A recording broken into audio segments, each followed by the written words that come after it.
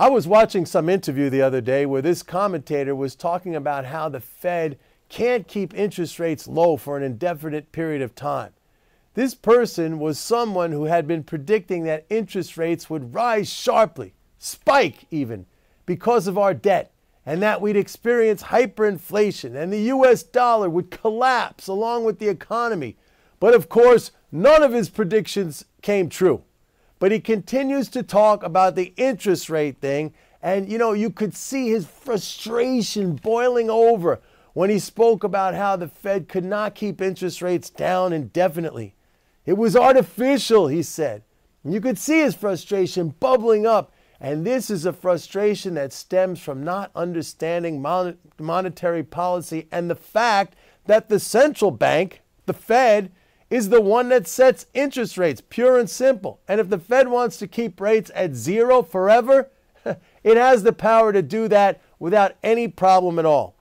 And since all rates, all the way along the term structure, not just short term, but all the way out, are a function of Fed policy because they're tied to the expectation of Fed policy over the term, then the Fed, by definition, also controls long-term rates.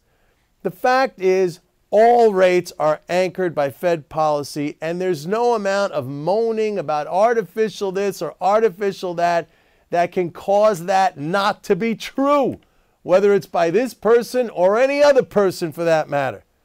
The Fed has the power to create unlimited amounts of reserves, and by adding and maintaining sufficient reserves in the banking system, it can keep rates low for as long as it wants. Period. This person is just ignorant and doesn't understand that, nor does he understand that a country that issues its own money gets to determine what rate it pays on that money. And by the way, if you think about it, paying interest on your own money that you can issue freely is really a stupid thing to begin with, and somebody ought to ask why the United States, the monopoly issuer of the US dollar, is paying interest on those dollars, which it need not do because those dollars are not borrowed. It's unbelievably stupid. The other thing that's unbelievably stupid is the constant complaining about our so-called debt, which is not a debt at all, but rather the amount of dollars that have been issued by the federal government in excess of what it has taken away from us in taxes since the very beginning. Yeah, the birth of the Republic. And since 1789, the federal government has issued $16.7 trillion more dollars than it confiscated from us in taxes.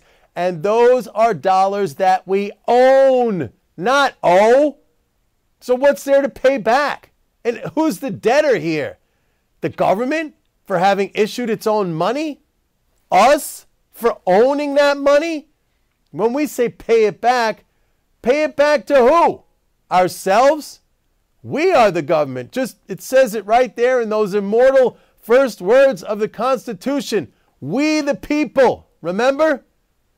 Just because those dollars sit mostly in treasuries doesn't mean it's a debt. And by the way, for anyone who believes those treasuries are a burden on themselves or their kids or their grandkids, I will kindly take them off your hands for free.